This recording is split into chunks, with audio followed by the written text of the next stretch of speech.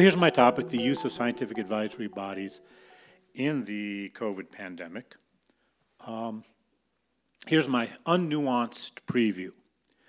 Governments do not follow the science. Science follows governments. Okay? Governments engineer scientific advice. Okay? So to ensure acceptance of this engineered scientific advice, governments have an incentive to suppress dissent. This is bad. We need urgently reform. We need to be conscious, however, also that reform is hard. Reform is difficult. I'll say now rather than at the end, reform is possible. We can see it. We have seen it. If you look over the millennia, the centuries, the decades, we have seen reform. So reform is possible. I'm not saying, you know, give up or something like that. But we do have to recognize that reform is hard. Okay, so I'm drawing on the literature in political science and public administration on blame avoidance.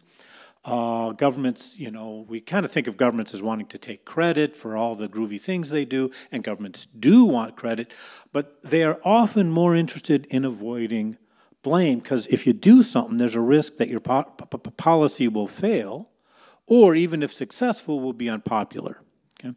So it'd be great if you can kind of unload, you know, blame for that on someone else. There are many, as we all learned as children, there are many strategies of blame avoidance.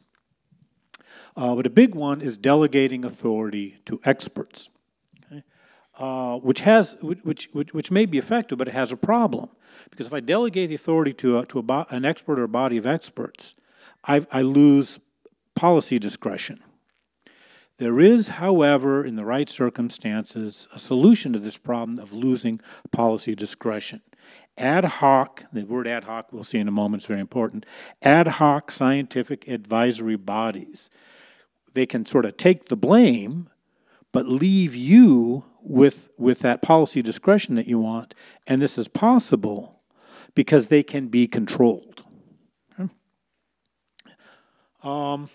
So let me say a few words on ad hoc versus permanent scientific advisory bodies. That's an important distinction. So ad hoc, like the word, you know, would suggest, ad hoc SABs, scientific advisory bodies, are created for the immediate crisis at hand. Examples include the famous SAGE group in the UK, and then, you know, when the administration changed, we went from one ad hoc scientific advisory body to another. Permanent scientific advisory bodies exist before, during, and after the crisis. A very salient example in the context of this morning's events would be Sweden's Public Health Agency. So what are the advantages of having a scientific advisory body that is ad hoc? Well, blame sticks to these things pretty good, okay? Because they're these salient official bodies. There's a news article in Nature in 2023 that I think illustrates that. They may be disbanded, created or disbanded at will. The Polish scientific advisory body created for COVID-19 started to squawk when it felt that the Polish government was not taking vaccines seriously enough. So the government promptly disbanded them and replaced them with another body having different membership. Okay. So membership is easily controlled by this and other techniques.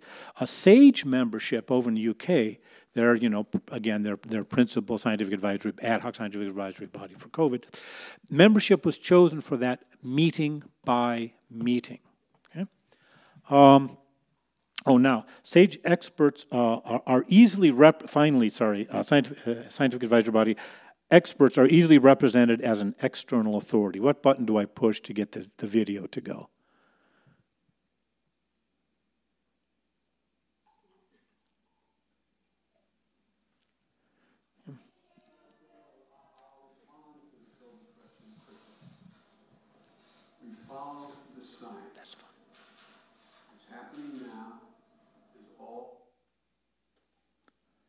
Okay, so you heard Biden saying we follow the science, okay, and he said immediately after that short clip, he made reference to his scientific COVID-19 scientific advisory board that he created as soon as his administration went into office. So that illustrates how it is that you can kind of hide behind your scientific advisory body, right? Oh, you know, it's not us. They tell us we have to do this in order to be responsible. So it's an external authority.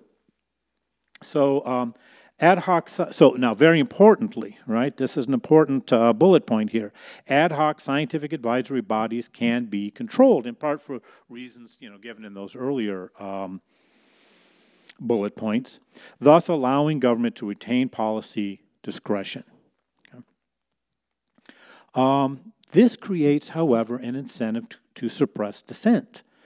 I'm in part drawing on Christopher Hood's 2002 article.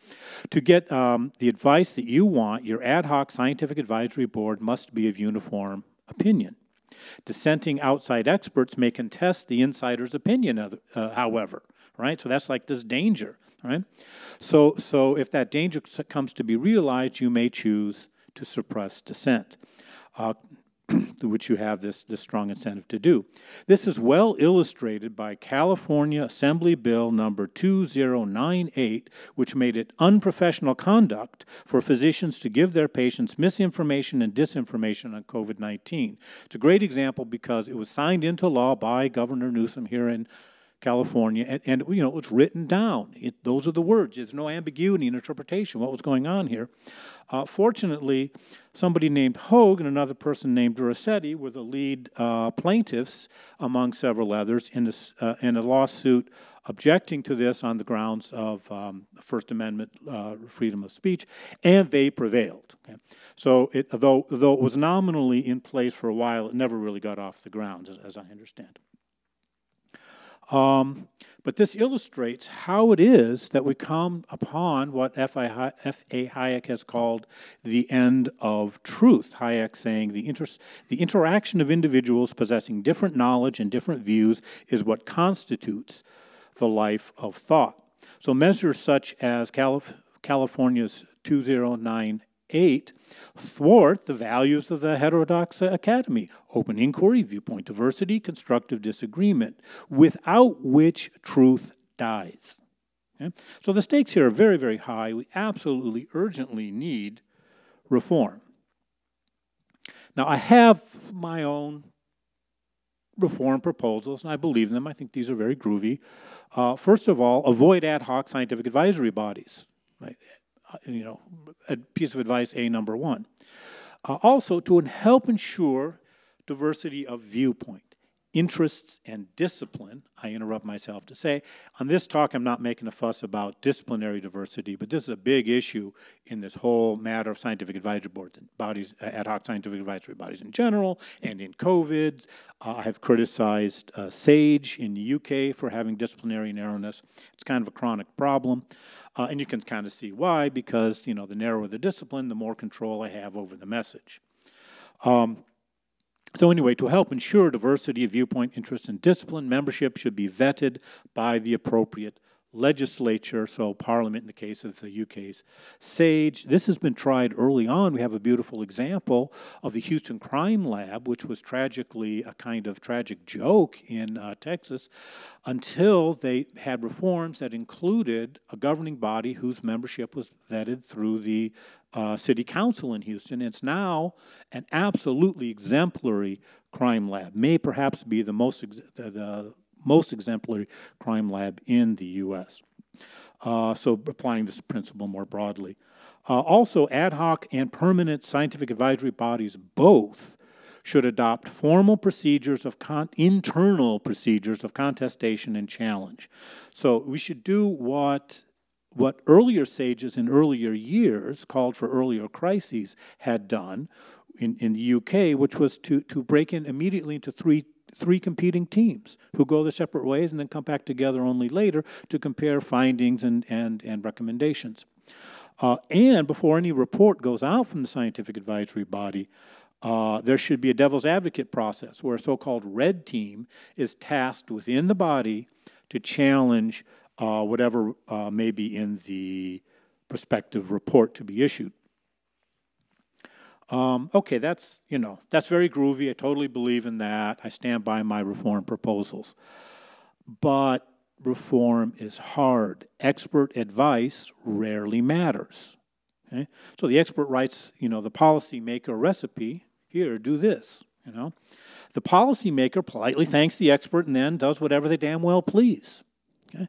So this is kind of the crisis of expert policy advice. This is what makes reform an important, vital thing, making reform hard. And there's two dimensions to this, I think.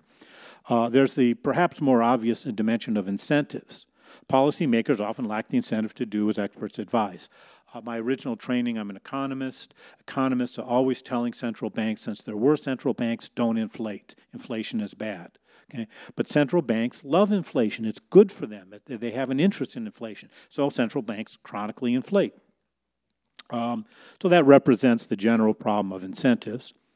There's also, however, an epistemic dimension. Policymakers often lack the knowledge required to do as the expert advises. Mariana Mazzucato and Henry Lee have an article. Mazzucato, the famous author of The Entrepreneurial State.